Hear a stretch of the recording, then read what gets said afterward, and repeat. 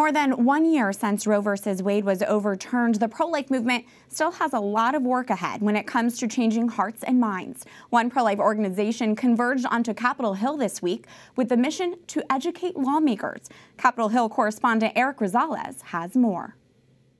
Good evening. Pro-life organizations I spoke with say that the only way to bring change is through education and legislation. I recently caught up with the folks at Human Coalition who held a seminar lobbying lawmakers and staff in this post-Roe era.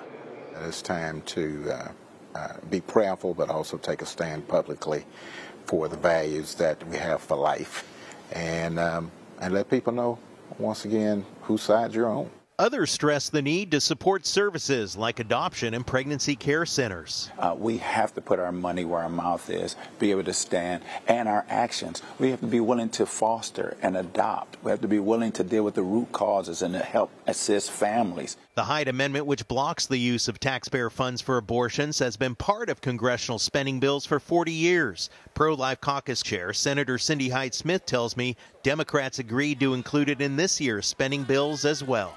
Well, the Hyde Amendment is incredibly important, and I know with the appropriation bills on the Senate side, it's secure.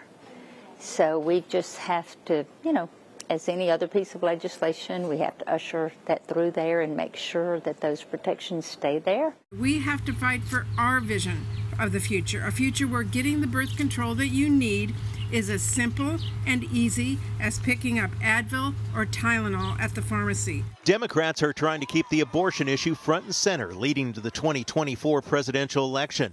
As for the abortion pill mifepristone, both the DOJ and the pill's manufacturer asked the Supreme Court to overturn a lower court's ruling that would limit access to the drug, setting the stage for a possible high court ruling. The U.S. Conference of Catholic Bishops has issued recommendations for building a culture of life after Roe. They encourage pro-life Americans to make their voices heard through law, policy, politics, and culture, and provide mothers, children, and families in need with care and support.